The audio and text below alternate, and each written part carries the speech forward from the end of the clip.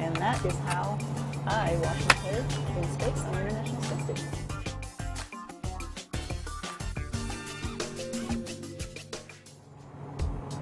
Hi there. I've had a lot of people ask me how I wash my hair in space, and I thought I'd show you how I do it.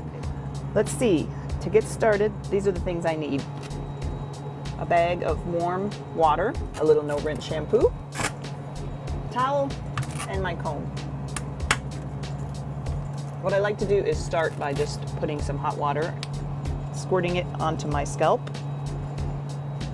and I have a mirror here so I can kind of watch what I'm doing.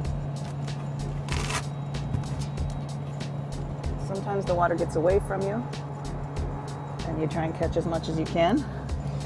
Then I just work the water up through to the ends of my hair. And I take my no-rinse shampoo and squirt it also on the scalp, just a little bit, and rub it in. Again, kind of working it out to the ends.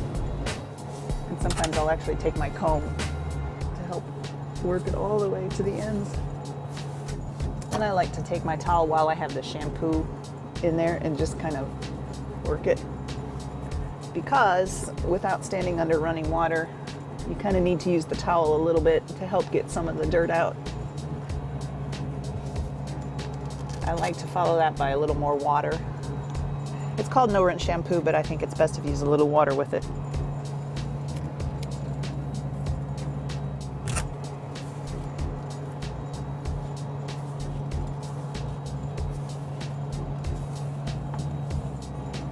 It actually feels kind of squeaky clean right now.